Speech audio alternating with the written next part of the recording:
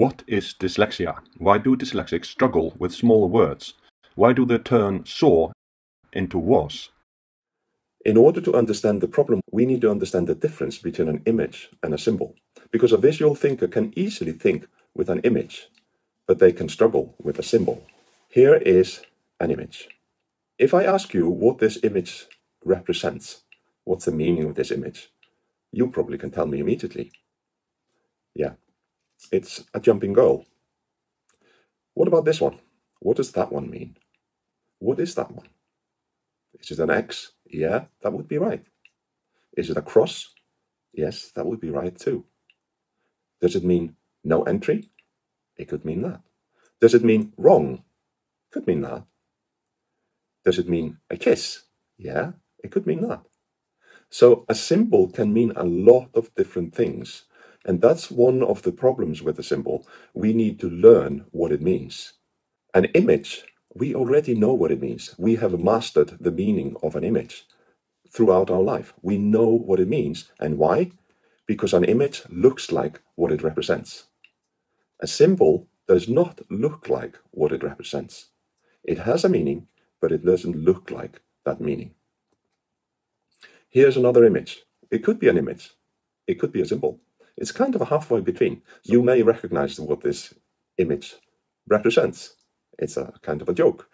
But if you don't recognize what this image represents, you are more likely to figure it out if you're a non-verbal thinker, if you're a dyslexic thinker. And the reason is that when you're confused, you do something very intelligent. You extrapolate, you try and picture what it would look like from a different angle. And what could this look like from a different angle? It could look like this. Yeah. And when you see something from a different angle, you get more data about it. And when it's a real three-dimensional object, it clears up the confusion. Let's have a look at this one. This is a genuine photograph that I took. I cleared away everything around it that could give you clues about what it is.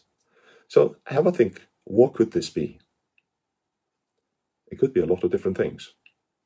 I'm hoping that you are confused about what this is, because if you were able to see it from a different angle, do you think that could clear up your confusion?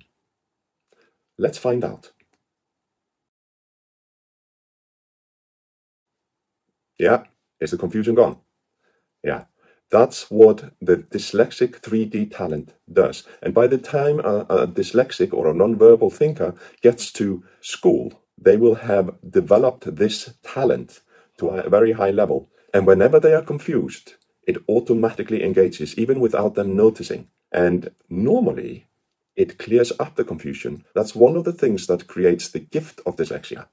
It clears up confusion very, very quickly about real three-dimensional objects and situations. But what about symbols? Here's one. What happens if someone has developed a 3D manipulation strategy to clear up confusion, and they see this one and they get confused? What are they likely to do? Without even noticing, they are likely to do this. Does that add more information? Possibly. Does it clear up the confusion? No, it increases the confusion. They might do this. Does that clear up the confusion?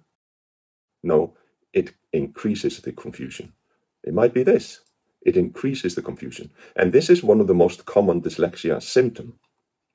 They might do the same with the S. Which way does the S face? They might do the same with a lot of other letters, like lowercase n could look like a lowercase u if you rotate it.